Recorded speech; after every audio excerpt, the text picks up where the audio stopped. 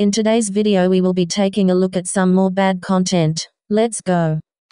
Okay guys, I think I need to bring Article 19 back again, because people are getting really mad over what I say in my videos. Under the Universal Declaration of Human Rights by the United Nations, Article 19 states that everyone has the right to freedom of opinion and expression. This right includes freedom to hold opinions without interference and to seek, receive and impart information and ideas through any media and regardless of frontiers. I'll highlight these key words: through any media. That includes videos.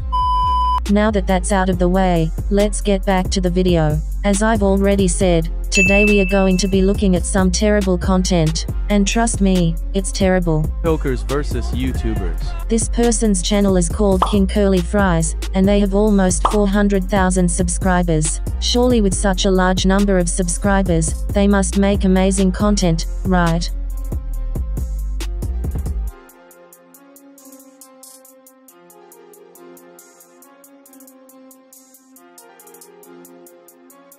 You know what, I think I'll just pick the floor, because both of these are terrible options. I don't understand why you compared the two. Can't we just agree that they are both bad? Oh no, I can already imagine the angry comments I'm going to receive after this. Also, it looks like this guy just murdered someone. I'm sorry, but LOL.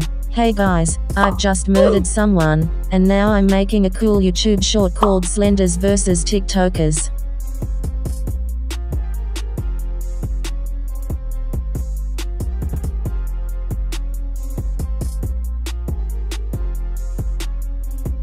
Yes, I'm sorry, but I just don't understand the point of this video. I'm confused. Also, he's made multiple videos similar to this one, where he basically compares two styles and then asks what team you're on. These videos are the definition of pointless, and it's his entire channel. I guess this has become a trend. I've seen other shorts creators do this too.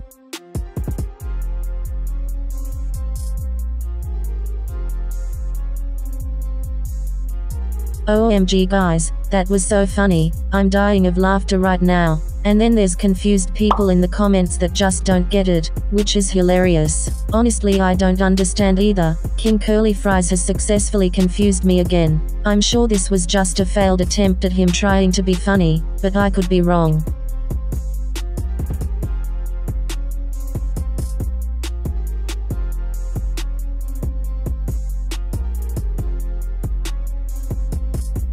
The title says Slenders vs YouTubers, who will win?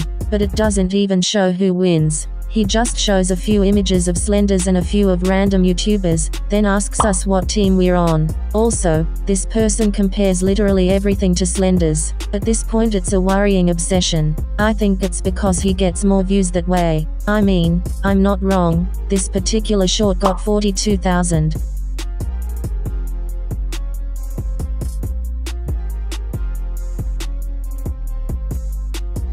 OMG, this was all over YouTube Shorts a few months ago. People would react to these quote-unquote worst bacon haters, and then do the exact same, but instead of saying they dislike bacons, they say they dislike the style that the bacon hater has. Plus, they would really crop out the username of the first person, so that person would get attacked for saying they dislike bacons. And OMG, this is such an annoying trend. I'm so glad it's died down, because it was everywhere before.